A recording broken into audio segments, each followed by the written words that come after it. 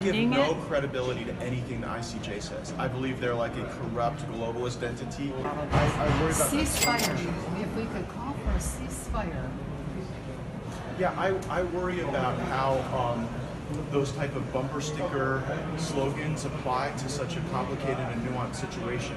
But what about the ICJ ruling that says there's credible evidence that it's a genocide? Yeah. Once it's a genocide, isn't that like no more time for nuance? Like it's time to stop funding it? I give no credibility to anything the ICJ says. I believe they're like a corrupt globalist entity that I would give them no credence. And matter of fact, their perspective on something would likely make me hold a different perspective.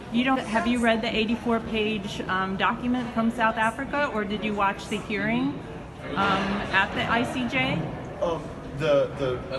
I have reviewed portions of that document. I've not reviewed all of it. I mean, if you haven't reviewed all of it or listened to the entire hearing from South Africa and their arguments, then how can you really determine if it's corrupt or doesn't have merit? If what does or doesn't have merit? Their case. Oh no! Because I believe that the ICJ is like functionally a illegal entity. I don't support anything they do now.